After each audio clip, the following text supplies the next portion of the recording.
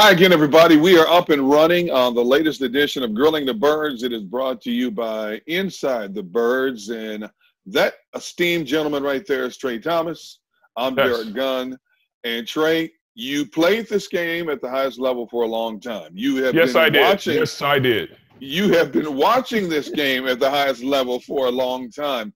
Tell me, when was the last time you went into a series of games saying to yourself, instead of they have a fighting chance to win, I just want to see how close they keep the game? Yeah. I don't think I've ever gone into a game like that. You know, not even my rookie year. You know, at least even my rookie year when we were 3-13, we finished the season 3-13. I Right. always just went in like, hey, let's go give it a shot. Let's see what we can get. You know what I'm saying? But this team right here, it just seems like they go into the game like, hey, you know what? Can we get close? You know, I don't know how close we're going to get.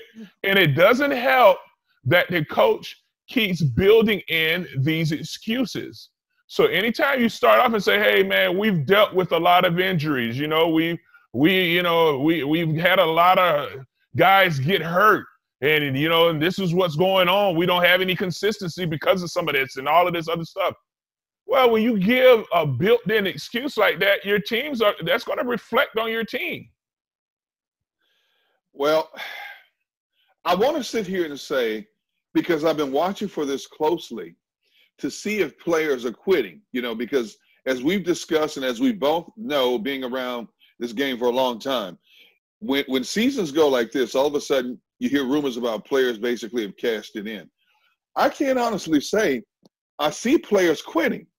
What I see is more mental errors, just physical errors, which is still mind-boggling considering even though you didn't have a training camp, you're 11, 12 weeks into a season, and you're making mistakes you should have made in weeks 1 and 2. Mm-hmm. Yeah. Well, that's undisciplined play. You know, you got a bunch of guys that's out there trying to do too much. They undisciplined play. Are guys going to quit? No, they find other ways of doing it. You know, when it's crunch time, you see certain guys on the sideline instead of being out there on the field. You know, and then you start having guys little built-in excuses for it. Now, you know, because you had Lane Johnson. Now, I'm not saying that he quit, but I mean, he kind of was like, hey, you know what? I'm done. I can't keep pushing through this. Now, I'm pretty sure with his ankle being the way it is and Lane being a tough guy, you know, it must be really bad for it to be this way. But I'm pretty sure, like, if you're in playoff contention and that this team had a chance of making a big run, he would play through what he was dealing with. So when you have a team that's in this type of situation, guys aren't going to push through some of those injuries that you normally could push through. And that's just the reality of it. And, you know, even when you go into this game, you find out a couple minutes before kickoff, a couple hours before kickoff, that JP has a dislocated broken toe. Now, up until that point, it was turf toe. So now it was saying, okay, well, we're going to move him over to right guard. And then just a couple hours before the game, you say, you know what? Hey, just in case it goes to hell and it just looks awful, he had a separated and broken toe. Just in case. Just to give you that built-in excuse for if the play isn't up to par. So to me, you know, when you look at this team, it's like, man, Doug, you can't keep giving these kind of excuses because it's going to start it is starting to show itself really big on your team. Are you saying there's some lying going on here? No, I'm not saying that there's lying. You're telling the truth, but the problem is you're giving excuses. You know, it's like even when you had the race, you had kids. You know, whenever they fall, like if you play into it, if they fall and hit the ground and they play into it, they cry more. They cry more. Yes. You know what I'm saying? Like as a parent, you always, man, get up, dust yourself off, wipe your tears, let's go. And then they're like, all right, they suck it up and go on about it. You know what I'm saying? But this group, you like, oh, you know, you hurt. Oh, that's so. And then they just go even more. So sometimes you have to console them and hug them and stuff. You can't be hardcore all the time. You can't be. Man, listen.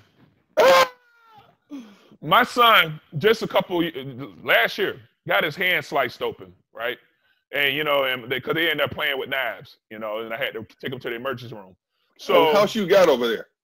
hey man, hey, listen, I got a house full of boys. I'm like, look, man, did you cut yourself today? Good job. All right, you get a sticker. Good. All right, you hurt yourself. All right, good. What? So What? yeah. We got to get some scar tissue. We trying to get you ready for the world. So Okay, all right then. So my son had his hand sliced open. I'm in the emergency room. At a certain point of it, he couldn't get his hand numb. I mean, you got to get it stitched up. I mean, and he wanted to he cursed one time, and I was like, whoa, hey, I need you to check that. Now I know it hurts. I know it sucks, but y'all shouldn't have been playing with knives. I need you to suck it up now. And how old is he? He was 16 at the time. Okay. He was old enough, but I mean, there was no playing into it. You got to check that. And, because you can check your mindset and you can control what comes out, and he sat there and he gritted his teeth and took it. But to me, when you look at the squad, it's just like, man, it's too much playing into their feelings, playing into their emotions, instead of checking them and getting them to be what you need them to be. Get ready to go to war. I thought that our defense came to play, but offense, again, is just not where it is. Speaking, let's go back to Lane Johnson for a moment, because this is up that we talked about the first week of the season. Why in the world did this man wait until 2 weeks before training camp to have that surgery when he should have had that surgery back in January? And, of course, here we are. He was never 100%. He missed a few games, all of a sudden to the point where he's talking about the ankle collapsing now. When you're 6'5", 320-something pounds, and your livelihood is pushing off, using your lower extremities for leverage to push off, to pivot, to turn, to run downfield, what did you expect to happen? Yeah, I don't know, and I just go back to the whole timetable of this whole injury. You saw earlier in the offseason where Chase Young had the video where he was jumping up on 40, 50 inches of plyo boxes. So then Lane Johnson came back and was like, hold my beer. He went and jumped up on 40, 50 inches of plyo boxes. The whole time, he still needed ankle surgery at that time. Then you go back and right after they had their first padded practice in training camp, you had the video of Lane Johnson in the locker room. So he's in there because they got a day off. Yeah, because he got a day off the next day. That was the last day that he practiced. So now after that, you dancing in the locker room. 3 days later, you having surgery on your ankle. So the whole timing of it was just off to me. So where was all this ankle surgery when you were doing all of this other stuff?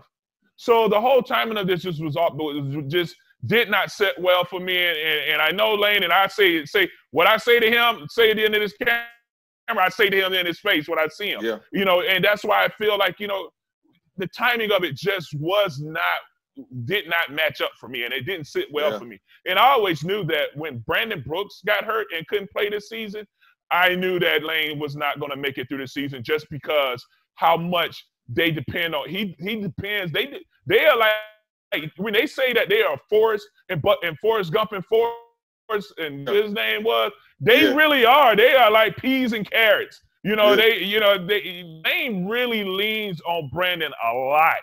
And and I knew that once Brandon wasn't going to be here this season, that Lane Johnson wasn't going to finish this season as well. Hey, speaking of Brandon Brooks real quick before we get back to the game, we had heard rumors out there. There's a possibility that Brandon Brooks could come back at the end of this season. No.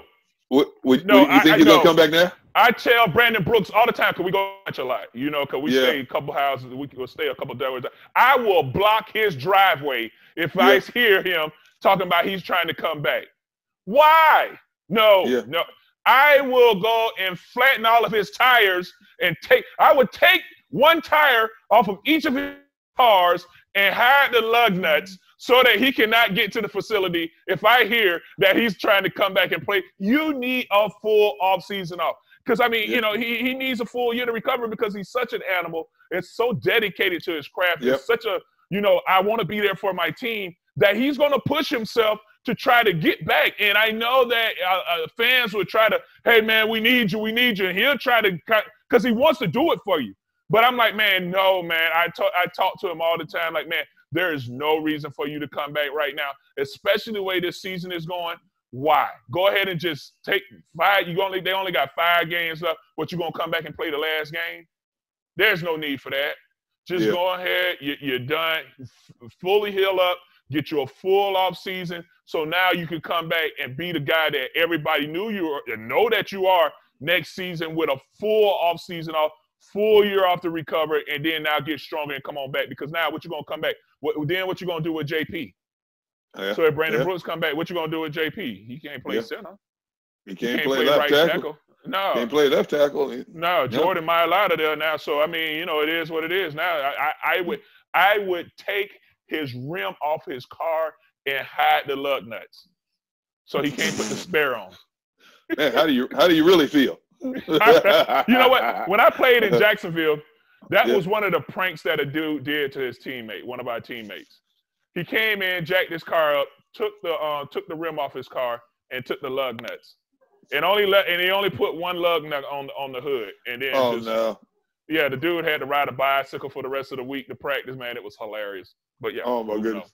All right, let's get back to the game at hand. Of course, nobody in their right minds expected the Eagles beat the Seattle Seahawks because Russell Wilson has owned the Eagles for years now. It was a close game, a frustrating game, yet an entertaining game because the Eagles were right there, had their chances. But they come out of the gate, their first series. They get a neutral zone infraction on Seattle, so now they have a 1st and 5. Do they run the ball? No. 3 straight passes? Now, I understand Seattle is one of the better run defenses in the National Football League, but going into the game, I wanted to know, was Seattle that good against the run because everybody was pass happy against the 32nd ranked pass defense of the league, or were they just that good against the run? But you have to test the interior, don't you? Yeah, but you know what? When you got a 3-4 defense, and that's the thing that's tough, man, because when you're going up against a 3-4 defense, man, it makes it tough for you to run on, and these guys are stout up front. I mean, so when you go back and you look at what was going on our box score, and you see that we only had 14 rushes. Oh my goodness! And 6 of them, 5 of them from the quarterback? 5 of them were from the quarterback. So I mean, you only had 9 rushes out of your guys. I mean, come on. I mean, what in the world is that when you're saying, okay, you're trying to have a balanced game plan, you're trying to work to the advantage of your offensive line, but I guess you say, you know what? This is the 32nd worst passing defense in the league right now. So let's see what we can get on them. But it seems to me that when we go up against teams like that, guys that aren't supposed to be that good at something, then all of a sudden, like there's like a mist that sits over the room for the other team, and they breathe it all in, and they become world beaters at whatever that was that they weren't good at. So now you go from 32nd in the league to now you playing like you top 5, top 10 against us. There was like a little mist in there, and they all breathed it in, and then it's like, with what was that movie with Caesar when they all were like the little experiments and all? He gave all the monkeys this stuff so they can all talk and become like everybody else. Oh, you talking about Planet of the Apes? Planet of the Apes, yeah. Yeah. And they all got the green eyes, man. So there you go. What the heck you talking about? Caesar and Mist and all this? What the heck you talking about it? I was trying to come to. You're throwing me for a loop here, man. You're all over the place right now. I'm all over the place. I got my water. I'm ready. Speaking of water, welcome to the club. Yeah. All right. So, for the life of me, I can't understand how Miles Sanders only gets 6 carries for 15 yards. I understand what you're saying about the difficulty of running against a 3-4 defense, but Miles Sanders is clearly your best offensive weapon, and basically you diffused him instead of finding ways for him to explode. It would only take 1 or 2 explosive plays. I don't care if it's a swing pass to Miles. Mm-hmm. I don't care if it's a screen to Miles. You hit him, you keep hitting him and hit him. It only takes 1. I go back to that Eagles game against Cleveland. Eagles defense did a very good job against Cleveland's run game, right? Mm-hmm. But they kept pounding and kept pounding. What happens? Nick Chubb, all it took was 1 run. Yeah. 54 yards, and Joe Osman got face planted, and he's on everybody's highlight reel. For the life of me, I don't understand how you didn't find a way to feed this young man more. Yeah, and I mean, there were a couple plays where you saw him kind of get a couple yards. You got some gained a little ground. But again, you know, they just abandoned it too quickly. And I mean, I think also when you find yourself in 3rd and 20, you know, you find yourself in first and 10, 2nd and 10 all the time, or you know, they're never ahead of the downs. So you always feel like, all right, wait, hey man, we got to pass it because we're behind the chains. They never stay ahead of the downs, which makes it harder for them to stay consistent or to commit to the running game. And then, you know, I guess sometimes Doug likes to show off, hey man, we're going to try. They keep trying to force Carson into the situation where, you know, let's show off what you can do. Let's try to get you to shoot yourself out of the drought that you're in. Like when you have a 3-point shooter that's in a drought, you tell them, hey man, keep shooting. Well, that's what they're doing with this offense. Instead of just saying, you know what, man, we got to take this out of your hands. Something is wrong. We're not getting through our progressions the right way. Our passing game isn't where we need to be. Let's rely on the run a little bit more. They don't do it. They just refuse to do it. You know, since Alshon Jeffrey has been back, Travis Fulgham has been like in a witness protection program. Mm-hmm. Do you think Alshon has taken away necessary reps from this young man's development? Absolutely. And I keep trying to talk to people about this because people get in their feelings, like fans get in their feelings with it, and they like, oh man, you know what? Hey, such and such is better than the other player. Nobody cares who's better. It's all about who gets paid what. And that's what's going to determine your playing time. Yep. Nobody cares. Like everybody's like, oh my God. You know, just to get off you know, hey, Jordan Mailata versus Jason Peters. Somebody tweeted me something about Jordan Mailata's Pro Football Focus grade. Nobody gives a damn about that. Nobody cares. JP is getting paid $8 million for this year, or whatever his salary is. I don't even know how much he's getting paid, but whatever he's getting paid multiple $1 million for this season right here. This is in college. You get paid, and when people and whoever gets paid the most is going to play the most if they're healthy. And I think that you're seeing the same thing with Alshon Jeffrey because he's the money man. You're not going to pay all that money and just let him sit on the bench and chew sunflower seeds. Yeah, you got to justify its existence. You're right. You got to justify its existence. But it's coming at the expense of a young man who I believe, is going to be one of your future prime weapons on this team. Yeah, well, that's going to be in the future. Right now, Alshon is getting X amount of dollars. He's going to get those reps. You're going to pay him, you know, and that's just the reality of the NFL. All right, we're going to talk more about this offense as we continue, but I want to flip the script just a little bit and go to a defensive moment. And the tone was set for this game before the kickoff of the opening game. Now, we find out after the game, and we'll talk more about this, but DK Metcalf, of course, had a monster game against this Eagles defense and Darius Slay in particular. And we find out after the game that Metcalf had some motivation from, of all people, Eagles defensive coordinator Jim Schwartz. We find out that supposedly Jim Schwartz said to him before the game, hey, you know, I coached a guy named Megatron, and you're on your way, but you're not quite him yet. So here now is DK Metcalf explaining how it motivated him, and Jim Schwartz trying to diffuse on Wednesday. No. I wasn't trying to talk down him. I was trying to give him a compliment. Here are both comments. Coming home, you know, a place that had a chance to draft me, but, you know, they didn't. So, you know, I got to make them pay. You know, I still got work to do. One of the defensive coaches came up to me, and it kind of made me mad that he was like, you know, I was in Detroit with Megatron, but you're not there yet. You know, in my mind, I'm not trying to be Megatron. I'm trying to be me. So, you know, it had a little chip on my shoulder the whole game. Was that Jim Schwartz? Yes, sir. Wow, I can't believe that's paying a compliment to a player has become such a big thing. Before I even go into that, I want to say everybody needs to know the high esteem that I hold Calvin Johnson in. Calvin was not only the best player I've ever coached, he was the best player I ever coached against. And I think he's one of the great players in the history of the National Football League. I had 5 years up close and personal of every defensive coordinator's number one job was to stop Calvin Johnson. And ran every tricked up defense known to man, and he still made the plays, and he was an incredibly hard worker, underreported with him. So, you know, I mean, I tried to pay the guy a compliment, said I read his story, knew he'd overcome injury, heard he was a hard worker, and said, you know, he reminds me a little bit of Calvin, and congratulated him after the game. You know, and at the time he told me, hey, thanks, coach, that means a lot to me.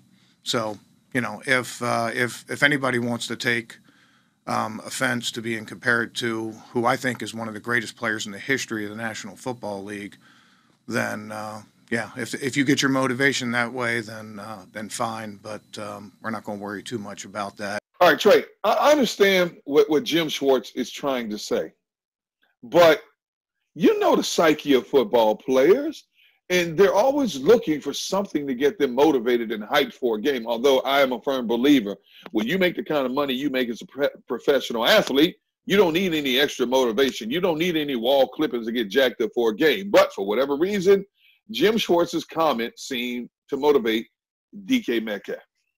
Yeah. I'm trying to figure out what in the hell was Jimmy thinking. I mean, what were you thinking? What and why? Like, at what point in the game did you walk over to Metcalf and say, hey, man, you know what? I used to coach Calvin Johnson, but you're not him yet. You know, you remember Megatron? He's a beast. You ain't him yet. Why? Why? During pregame warm-up, all the social distancing that needs to happen and all of this, you going to run up to Metcalf and say something to him? Why? That, you know, regardless of what was said, why? Why even do it? I wish as a player that a defensive coordinator would have came to me and said, hey, man, you know what? I used to coach Orlando Pace, Walter Jones. You know, you getting there, but you ain't there yet. I tell you what, I'm whooping whoever ass you put in front of me. I promise you that. Just because you felt necessary to come over here and say something to me. And that's exactly what Metcalf did. He said, oh, all he heard was, oh, I'm not Megatron. Now, he could have been saying, hey, man, you know what? Your stride is gorgeous and amazing, you know, and you're built, but not like Megatron. That's all he said, all he heard was, I'm not Megatron. Oh, okay. Well, I tell you what, Slay, you better have Slay out there. And you can tell that, man, that young man was not having it. Yep. Was not having it. I mean, he came out there and he set the tone with his aggression. And I mean, there was one time where he and Slay got into a little kerfuffle. And I mean, time out. Yes. Got into a what? A kerfuffle. What's that? Oh, that's a Judge Judy term. You know, I watch a lot of Judge Judy. And a kerfuffle, she uses that term a lot. And what is it? A kerfuffle, like an argument or so, a disagreement, a type of a fight or skirmish, you know, so a kerfuffle. Are you sure you're not making up these words? Well, look it up in the Urban Dictionary whenever you get the chance. But and I can't even begin to spell it. I'm going to look up something that I can't even spell. Yeah, get close, you know what I'm saying? Like, I can't spell it either. Get close. It'll, you know, spell check will get you, you know what I'm saying? But a kerfuffle. So the word of the day is kerfuffle, all right? So they get into a little kerfuffle. And I mean, when Metcalf put hands on Slay, and it was like he kind of shoved Slay, and it was like Slay was like, well, damn, hold on, wait, you know. I mean, you know, because he was like, well, damn, I didn't know he was that strong. You know, and I mean, you can look at that man's body and tell how strong he is. Exactly. I mean, you're looking at just somebody.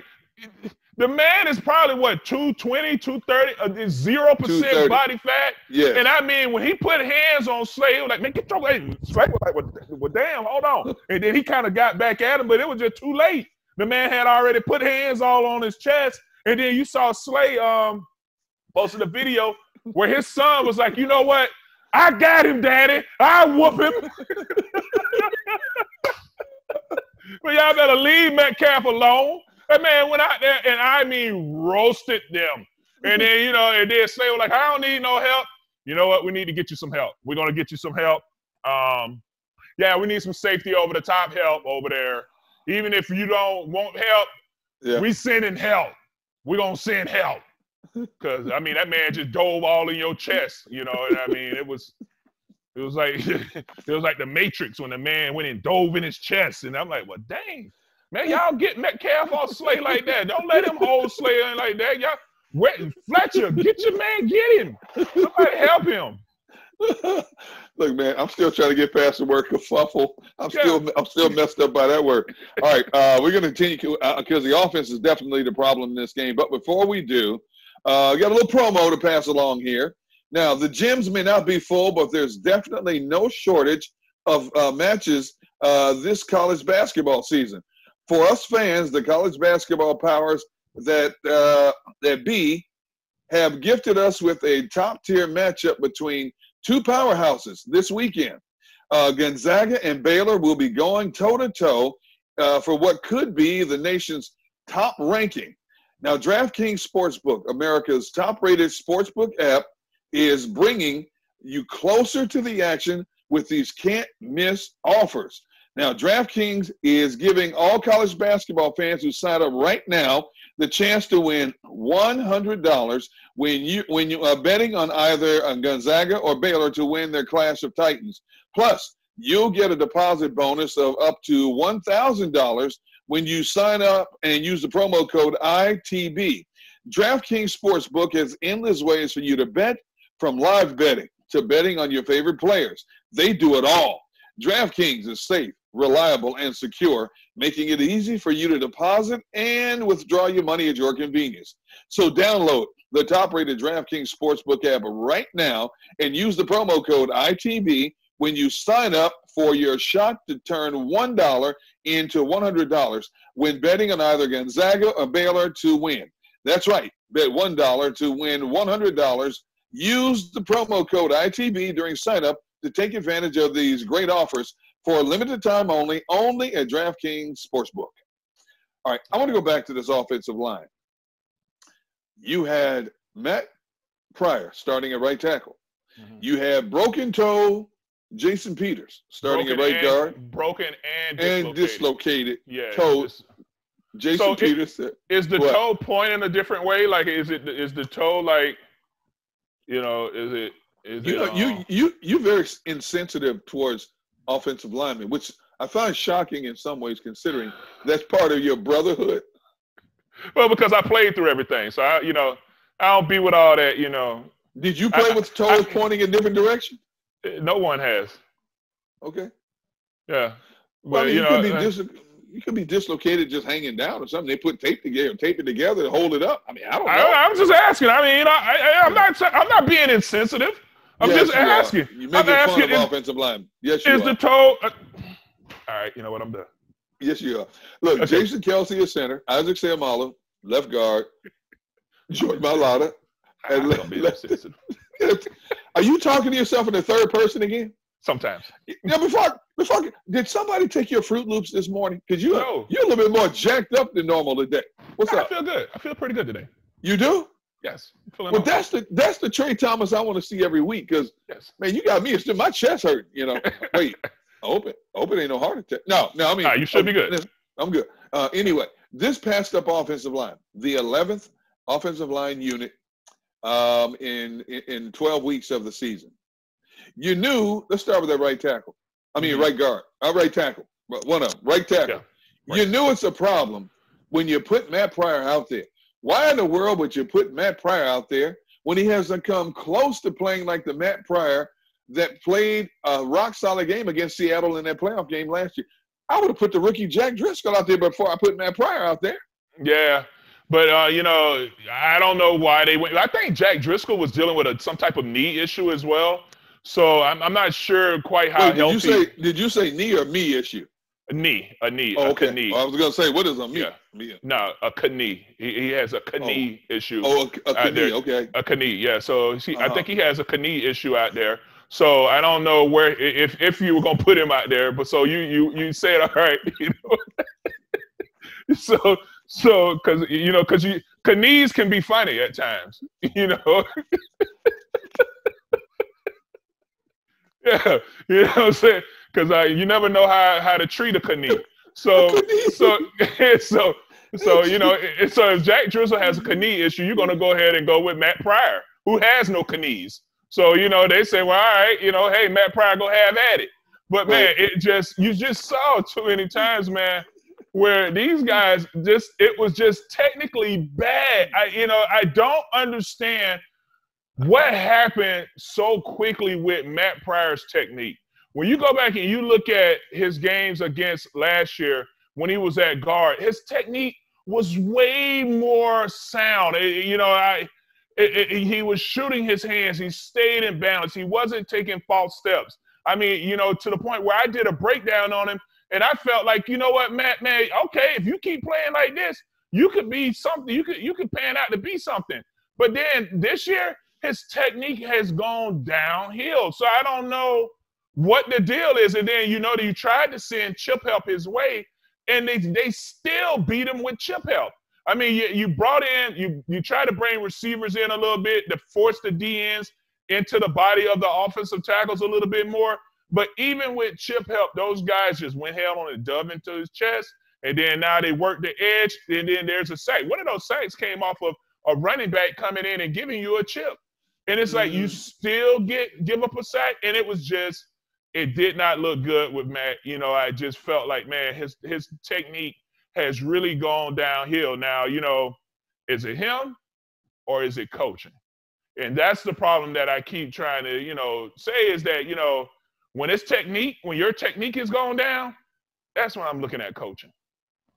But it's funny you would say coaching when Jeff Stoutland is known across the league as one of the better teachers among offensive linemen. I never thought that. Why? Now, see, you are the first person I've ever heard say that, and I'm glad you brought that up, because what are we missing that leads you to say this? I've never thought that Coach Stoutland, and I know that Coach Stoutland he's very well known and very respected, but when it comes to teaching pass protection, he does not understand it. You can see it when it comes to how this team, okay, under Coach Stoutland's watch, how many quarterbacks have you seen make it through a season since he's been here? I'm going to tell you. One. 2016, Wentz's first year. That's the only time you've seen a quarterback make it through the entire season under his watch. Well, wait. Wentz made it through last year until the playoff game when he got knocked silly. Well, he got knocked silly. No, he didn't. That was in the playoff game. He had to come out of the Atlanta game. So he didn't make it. He had to come out of it. He came back, but he got knocked out of it because he got knocked out of that game.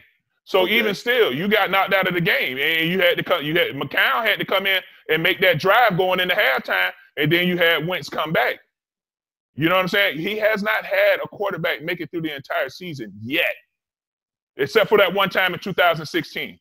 But and I'm just saying. But to me, he doesn't understand how to teach pass protection, and that's an important part of the game in the NFL level. Now, when you want to talk run blocking, mate blocking, combination blocks, he got that down. But when it comes to teaching protection, no, that's where you start seeing problems. And that's why you start seeing that little shoe set. That's like one of the big things that he likes to teach. And man, a shoe set will get you destroyed out there against an active defensive tackle. You start seeing guys that don't punch. Jordan Mailata didn't start doing as well until he started using his hands a little bit more. When he get out there and got his hands down, and you allow defensive ends to climb into your chest, all right, you're going to have to play at 380 playing like that. You know what I'm saying? When he got beat setting flat, when you go out there and you got a defensive end that beat him inside because he set too flat, that's coaching. So to me, I look at Coach Stout, I'm like, yeah, you know what? You are what you are, but to me, when it comes to teaching protection, he's not as good as that. I mean, and he doesn't hold everybody to the same standard, to me. And that's just when I keep seeing the same mistakes that's happening, I stop looking at the players and I start looking at coaching, because, I mean, this team has been terrible at picking up games since day one. I mean, look at how many times they get beat with stunts. I mean, it's like they get beat with a stunt and they're like, hold on, whoa. Who said that you guys could loop? Where is that in the rule book? I thought that everybody had to rush straight up the field. You're not supposed to loop. Timeout, penalty. He looped over there. I want to call a personal timeout and penalty on him because they ran a game. They act like when they get a stunt, they act like it's the first thing like it blows their mind. Like, oh my God, look at that. It's a stunt. It's simple TEs. A tackle in. It's simple. I'm like, how do you miss that? We are in the trenches with Trey, and while we are in the trenches with Trey, continuing on, your guy, Jason Peters, playing at right guard. There were a couple of times where I saw JP go the wrong way off the snap. Yeah. The couple of times he went towards Kelsey, trying to help Kelsey with a D tackle, all of a sudden, whether it was the lineman, a linebacker, or safety, shoot right through his gap untouched. Come on, man. Again. Now, even if you never played right guard, you got to be able to see certain things. You're a highly decorated offensive lineman. You need to be able to see certain things. But that's what did you drill it during the week? You know what I'm saying? Like, I know that everybody he should see it. But did you drill it during the week? Did you give him that look during the week? And that's the problem I have with Coach Stoutland. Too many times you see guys get beat with stuff where it's like, why didn't you drill that during the week? You knew it could possibly happen. I mean, when JP got beat with a simple Mike blitz coming up the middle, that's your call linebacker. Kelsey's going to say, hey, Mike 54, Mike 54. That means that, hey, me and you, JP, we're working this triangle right here. This is us. So if that defensive tackle comes, you need to have eyes on the linebacker. Whoa, timeout, timeout. I didn't know they could do that. He's not supposed to do that. He's not supposed to do that. Can we run this play again? What are we doing? Like, that's simple stuff. When you had last week where JP when they ran a 3-man game to the left, and JP like, dang, the defensive tackle come looping around. JP looking at him like, where'd he come from? What are we doing? I find that to me, when you keep seeing the same mistakes over and over again, I stop looking at the players and I start looking at the coaching. And to me, Coach Stout, I'm like, come on, man. That's something that should be drilled. Day one. And I mean, this is offensive line one-on-one stuff. It's not like it's some tricky, fancy blitz that's coming out there that no one has ever seen. I mean, since the beginning of time, everybody's been running games. Why are you not drilling this? But again, like when I was talking to Todd and Jack the other day, Juan used to drill us so much on that stuff. I was just going to bring up, when you played for Juan Castillo, what was he very thorough at making sure you had all the little details down to a science? Man, we got drilled on that stuff. Every Wednesday and Friday was our pass-heavy day. And I mean, we got drilled on that stuff all the time. Like, you know how you've been to practices before, where it's like when the offense is up, the defense is down doing whatever stuff. And then when the defense is up, the offense is usually off doing their thing. Man, anytime we stepped off that field, it was no just taking a knee and getting some water. Juan had us over there, hey, let's work these games. Let's do these games and all of the different little nuances and blitzes and everything that was going to go on. So that's why when we got to the game, you might beat us physically, but it's not going to be because you came with some scheme that we got, that caught us off guard, because I mean, it was just drilled to the point where we could switch stuff off without it even being any conversation going on. There's no talk that needs to happen just because we've drilled it so much. And you just see these guys get beat with stuff that's so simple and basic. And it's like, why did you not go over this? What's up with your man, Jason Kelsey, and the snaps, man? I mean, now the coach said, well, that's been a part of Kelsey's history. He's known to snap a few high or to the right or to the left every now and then. I'm like, wait a minute. Okay, if you're a rookie, I get it. But you've been in the league a long time. You mean to tell me you haven't corrected that problem in all these years? Well, really? You gave him a built-in excuse. So you built in the excuse for him. Hey, man, hey, this is something that he's been dealing with for a couple of times. We'll talk to him about it. It's cool. Well, it's one thing when you got a bad snap here and there, but when you don't snap the ball, that's a problem. When, like, you don't even snap the ball. And it's like, wait a minute, dog. And then he looking like, what? You can't move until I snap the ball. Well, Kelsey, man, I mean, everybody else moving. I mean, so wrong with you today, man? There's something in the stars today. Everybody else moving, man. Snap the ball. I mean, Dude, so he went from firing low rockets to like, you know what, I ain't even going to snap it today. I'm not going to even snap it. So he didn't even snap the ball. And then the next time he come up, and then he fired over his head. So I'm like, well, you know, but they have a built-in excuse for it. Hey, you know, he has a problem with that. So, you know, every now and then, you know, we got to deal with that for him. So, yeah. All right, well, you never hold your players accountable. And that's what's wrong with this team. You have a bunch of not holding your guys accountable. I mean, what you expect? What really? I mean, for real, like, what do you expect from this team if you don't hold everybody accountable? Jordan Mailata, I thought he played a decent game. Yeah, I think he did good. I thought he played really well. You know, other than for a guy who's still learning how to play football. Yeah, because I just went back. I'm actually going to do a trench talk on this game. I haven't done it for the past couple of weeks, but I'm going to put one together for this game. But I thought that Jordan Mailata actually played really well. I mean, he got beat with that one stunt. That was a sack, the first sack. And really, you know, again, you know, that's something that needs to be drilled because the way he kind of set out at an angle. He wanted to drag for that 3 technique. They ran a delayed TE, but you know, again, that's something that just needs to be drilled day in, day out. And he ended up getting beat on it. They gave up a sack. But, you know, that's just something that, again, I think that he's coming along. He's playing really well. He needs to use his hands a lot better, though. You know, he needs to use his hands a lot better because once he gets up against some more craftier defensive ends that'll make him stop his feet and challenge him that way and come in and change direction on him, it's going to continue to be a problem. It could be a problem if he doesn't use his hands more. The Seattle Seahawks defense came into this game with only 25 quarterback sacks. Mm-hmm. Their leading sacker was the safety, Jamal Adams, with 5.5 sacks. Mm-hmm. Okay. Seattle loves the blitz. You know this going into the game. You know Jamal Adams is like a heat-seeking missile. He's coming down in the box. He's like a faster version of Malcolm Jenkins. Okay? Mm-hmm. This man all day disrupting plays, just stuff and run plays, chasing Carson down from the backside. How did they not pick this man up? Because, you know, when because one of his sacks came from, he brought it from the right side. I think that he was supposed to pick the back up. I think he was supposed to pick somebody up, but he saw that the back was gone, so he just hit it. He was like, all right, now it's hard to deal with a player that just blitzes when he's not supposed to, you know, because it reminds me of when my rookie year when we played against Junior Seau. They're like, look,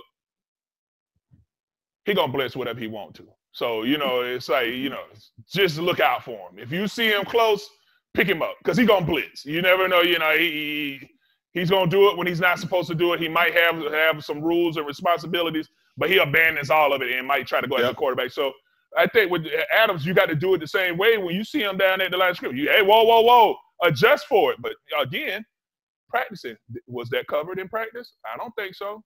You know, well, it didn't look like it. It didn't look like it to me because when he came down there, you didn't make the adjustment.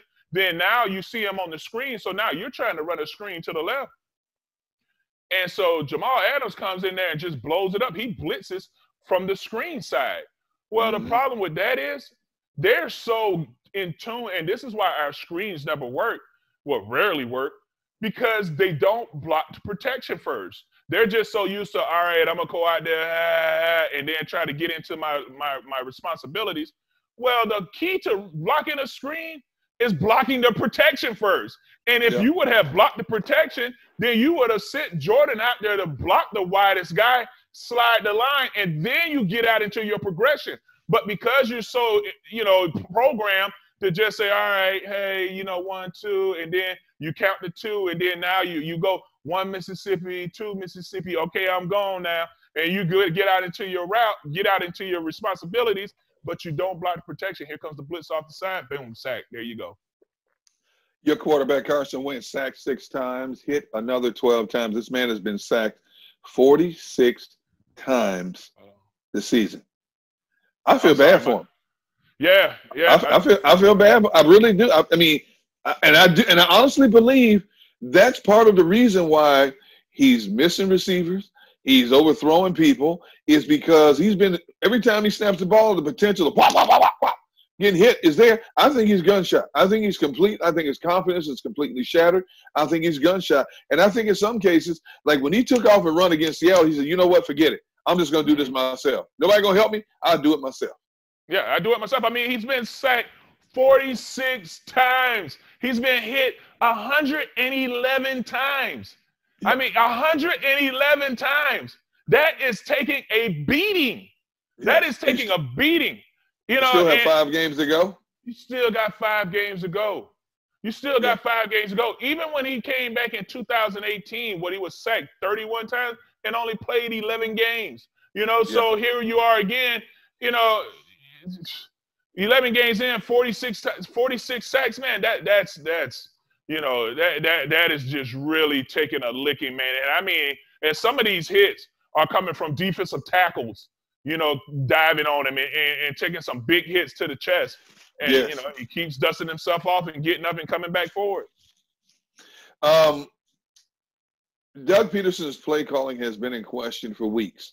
No play more defines what in the world is he thinking when they had a chance to get a field goal to get within 8. Oh, no. He decides to go for it on what it could have been, what should have been a chip shot field goal. He decides to go for it. What's the next thing that happens? Pick. Series over. Momentum over. Doug was asked again about giving up play calling, and he is very hesitant. And somebody used the word resistant, and he goes, whoa, whoa, whoa, that's a little harsh. He took offense to somebody saying he is resistant to giving up play calling. He keeps telling us it's something he loves to do, and he says giving up play calling is not off the table, but basically that's telling me I'm not giving it up. Now, if you're truly honest with yourself, and I don't think Doug is at this point, wouldn't you consider at least having another mind come in there and make, hey, Doug, let me try this. You know, you've been doing this for 10 games. Let me try this a little bit, Doug. Even if only for a series. Only for a series. Who would you have do it? I know we've talked about this. I don't care at this point. I don't care if it's a concession vendor. I don't care if it's a trainer. I don't care if it's one of the cheerleaders. Somebody, just anybody with a different perspective right now. Yeah, you know, and I think Doug just says that just to kind of get everybody off of him a little bit, like, hey, it's on the table. But I don't think that he's going to give that up. I think that that's something that he has identity to it. He feels like that's what he does. I don't know who he would give that responsibility to. What, you going to give that responsibility to Press Taylor? Give it to Marty Morningwig, just for a series. Is Marty Morningwig even on the sideline during these games? So, well, usually, you know, they can sit up in the booth. Bring him to the sideline.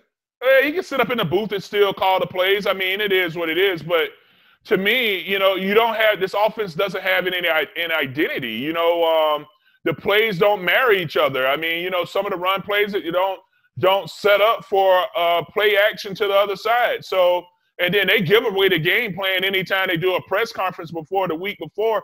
Like, they're going to say, hey, man, I'm going to get Carson out of the pocket a little bit more. So what do? They tell their defensive ends to stay disciplined on the backside, jet up field. Because if they try to do a little play action and roll him out, he's going to come right back to you. And you saw that happen a couple of times against Seattle, where he tried to run something to get him outside of the pocket. Well, the defensive end was disciplined and stayed upfield, and then there you go. That crushes that.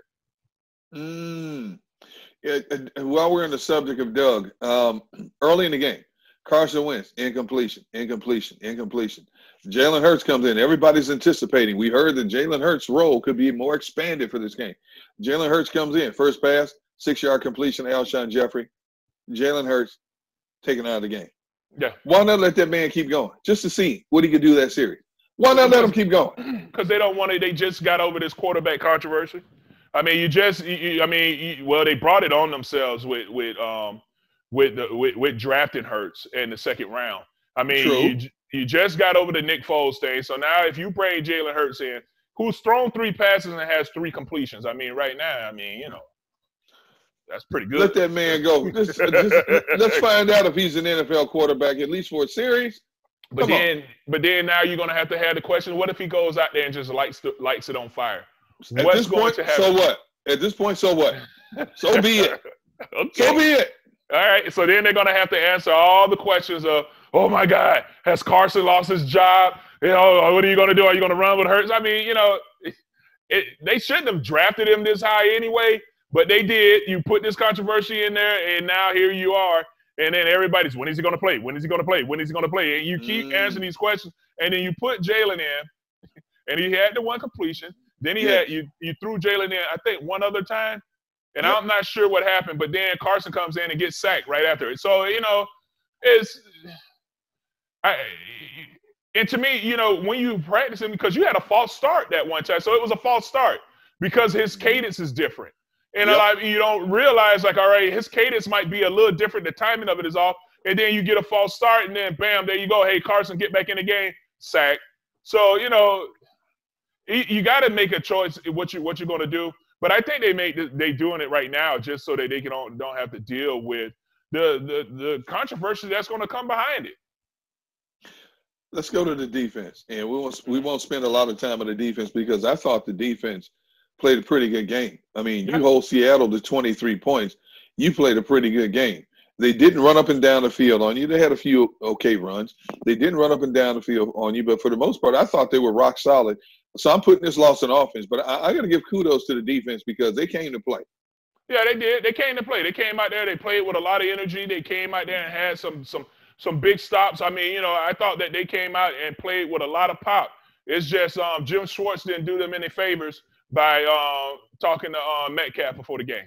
But why would you not give Darius Slay more help over the top? Because Metcalf owned him the whole game. Yeah, he had his way with him. I mean, it was and I know you say, all right, Slay, hey, man, you big play Slay. You get the money for it. We're paying you to be that shutdown corner. Metcalf just wasn't having it. No. Metcalf wasn't having it. And I know Slay is not going to be the type of player to like, hey, man, I need some help.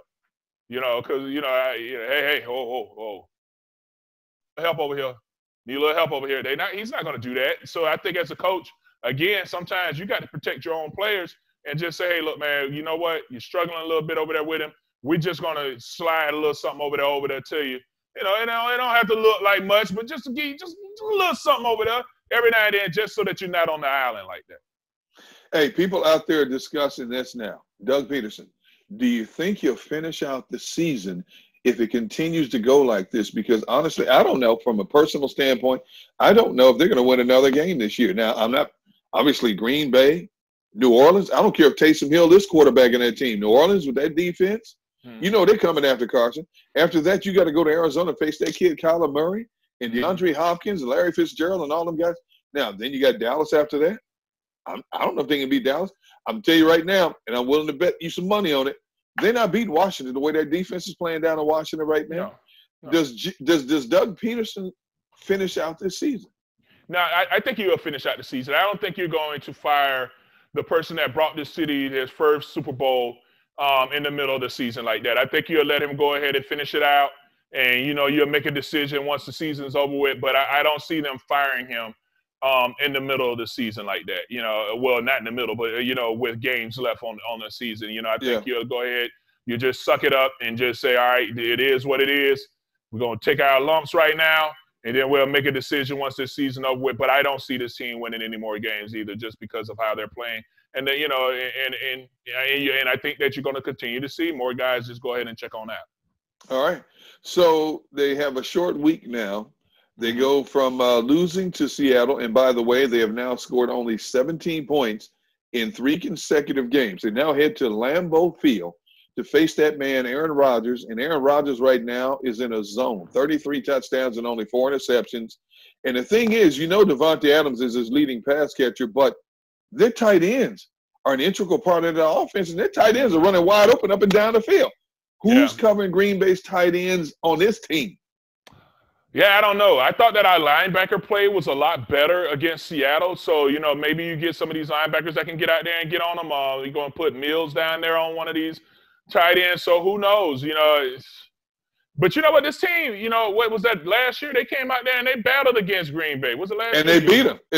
And they beat Green Bay. And Devontae Adams got hurt in that game. And it was a close game. Green Bay was driving, and Rodgers threw a pick at the goal line and helped the Eagles win that game. But you're right. There's a possibility they could win this game. Possibility. And let me emphasize again, possibility. Slim and none at this point. I don't think so. No, I don't either. So Yeah. how bad? How bad do you think it's going to be? Give me a score for Green Bay and the Eagles this coming Sunday. I don't know. We haven't gotten out of the teens yet, so I'm thinking what we'd be right around. Yeah. And by the way, Green Bay scoring 30, 31 points a game. Yeah, we're not getting out of the teens again. Yeah, no. No. No. You don't think so? No. Okay. All right. I'm telling you. I mean, we just old enough to get a driver's license, man. We at driver's license age. That's all we're doing right now. Wow. Yeah, in New Jersey, you got to be 17 to get a driver's license. That's what we are right now. We're driving without a permit. All right, give me one thing that you'll be watching closely in that game on Sunday between Green Bay and Eagles. I want to see a little bit more out of JP, man, at that right guard position. I felt like, when I go back and watch the film, yeah, there were some times that he got beat, but there were a couple times. Well, I was like, all right, JP, I think that if you had a little bit more time at it, maybe it could be something that you could do. But, I want to see more about this offensive line. I mean, are you going to allow your quarterback to continue to get destroyed? All right. Well, on that note, that brings whoa. What? We got to talk about your Manscaped. What about it? Yeah, don't act like that. You got your Manscaped package. Come on, man. Talk to me. You know what I'm saying? Hey, look here. The package came in the mail on Tuesday. Okay. And I didn't know it. And my wife said, she goes, hey, what's this thing you got ordered from Manscaped? I said, I didn't order anything. And I said, it hit me. I said, Manscaped, because they're one of the sponsors of Grilling the Birds. Trey Thomas is a spokesman for Manscaped, and he'd been promising me for weeks that I was going to get a kit. So my wife's sitting there looking through the kit, looking at this, that, and the other, and she goes, "Are you going to try it?" I'm like, "I got to build up the courage for this. I ain't tried yet, man. I'm sorry. Hey, look, it's a mindset thing, man. I got to. I'm just saying. I got to work some courage, Treat yourself, man. Go ahead and pull out the lawnmower 3.0. Get you a good shave. Put some little ball deodorant down there, man. Then throw the toner in there. You know what I'm saying? Hey, I don't be walking around itching all day. You're not gonna itch, man. I'm telling you, it's a good product. It's a great product. It's all vegan and paraben free. It's a great product, man. And right now, it tis the season. Tis the season, man. Skip it for yourself. I just feel a little uncomfortable right now talking about this with you on a public platform. I'm just saying. All good. I mean, what I'm saying? It's a gift that keeps on giving, man. You know what I'm saying? Go ahead, man. Get you some go ahead and Manscape on up, man. Get yourself dressed up, man. Throw you a Santa Claus hat on, man, and come on in the room. Hey, mama, look here. Look at here. Look at what I did to myself. That's it. Cut. We're done. That's it. I'm done. Hey, look. Thank you guys for hanging out with us. This guy here has lost his doggone mind, but I love him for it. This brings us to the conclusion of the latest edition of Grilling the Birds, brought to you by Inside the Birds. And by the way, you can see Grilling the Birds on the Inside the Bird podcast and YouTube platforms. I'm going to let this man go because he is out of control right now. And before we get somewhere where we can't, it's a point of no return. For my man, Trey Thomas, I'm Derek Gunn. Thanks for hanging out with us. Please join us again next week when I can't even say we hopefully talk about Eagles winning Green Bay. I can't even say I'm just hoping everybody make it out healthy. Yeah, we just make it out healthy. That's it. Yeah. So until next time, so long, everybody. All right.